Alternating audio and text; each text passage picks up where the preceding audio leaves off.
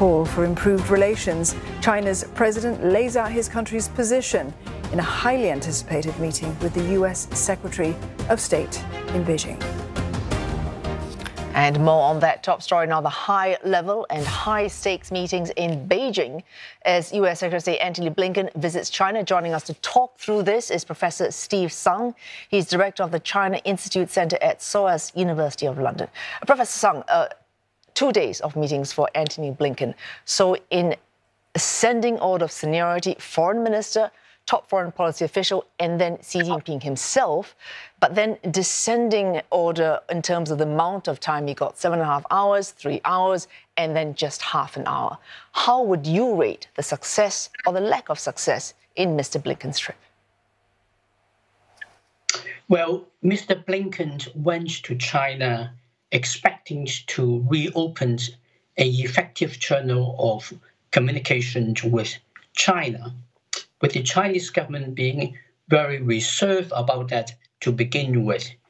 So much so that we didn't even know whether Blinken would meet with Xi Jinping. Now, he had these long discussions with Qin Gang and then Wang Yi, but a symbolic meeting with Xi Jinping, which kind of shows that Blinken's diplomacy has worked. He may not have secured any agreement with China, but he has re-established a channel of communication and a nodding from Xi Jinping that he is okay with that. That's a diplomatic achievement. So it's not just that he has opened this channel of communication, he has done so without, at least as far as we know, making any serious, concrete concessions on Washington's side. I think you are absolutely right there. The long conversations between Blinken and Qin Gang and with Wang Yi would suggest that both sides restated their positions very clearly. There was a bit and a lot of repetition and talking past each other. But Blinken essentially was able to put America's position through. So did the Chinese partners of his, without either side feeling that the way they did it would cause the other side to react negatively. So the final symbolic meeting with Xi Jinping could take place. So in that sense, it was a success, but there was nothing very specific that they have agreed. If there were, it's not just, sorry for cutting in like this, but it's not just a restating of positions. The positions are so far apart in quantity and quality. So put it this way. So Wang Yi says the US-China relationship is at a low point, but the root cause is the US having a wrong perception of China.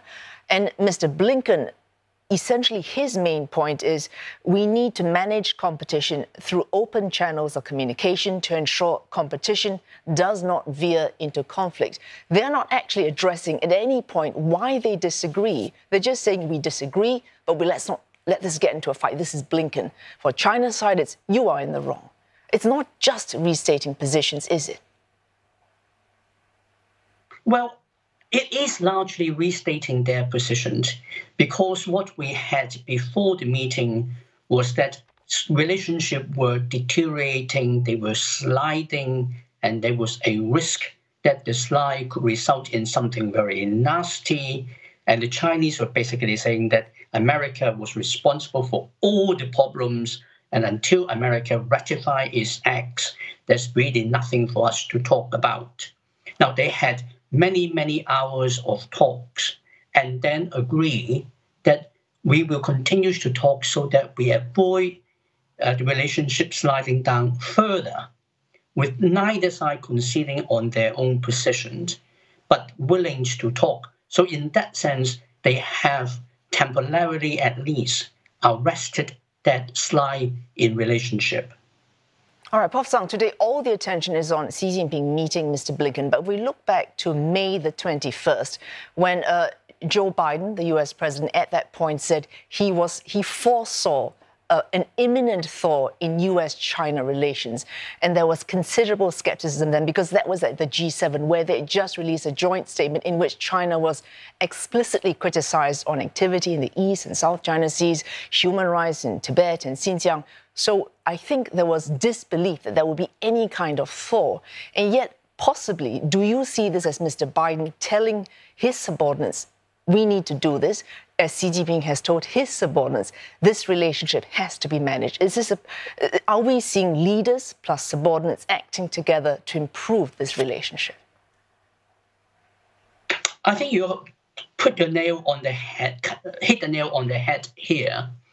However powerful Biden as the President of the United States may be, he's no prophet. He could not have foreseen anything. All he really had done was that he was going to create the conditions for the relationships to improve.